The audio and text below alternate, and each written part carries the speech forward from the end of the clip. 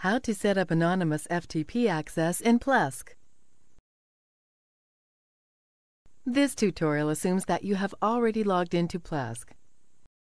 Now let's learn how to enable anonymous FTP for a domain so that our users can anonymously upload and download files through FTP.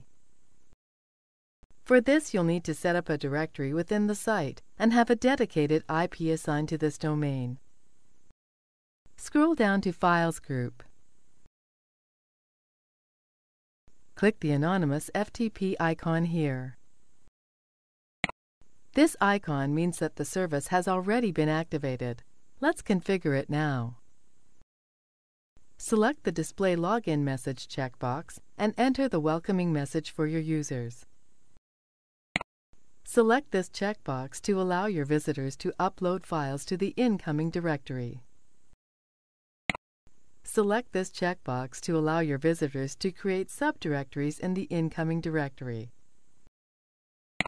Select this checkbox to allow downloading files from the incoming directory.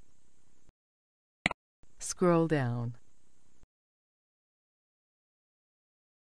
Now let's limit the amount of disk space that can be occupied by uploaded files.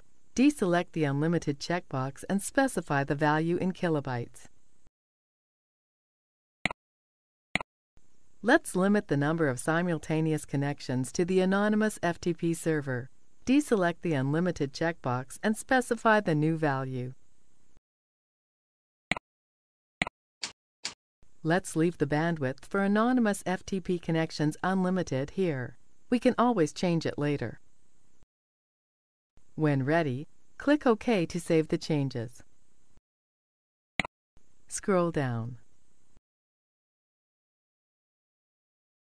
Click Anonymous FTP.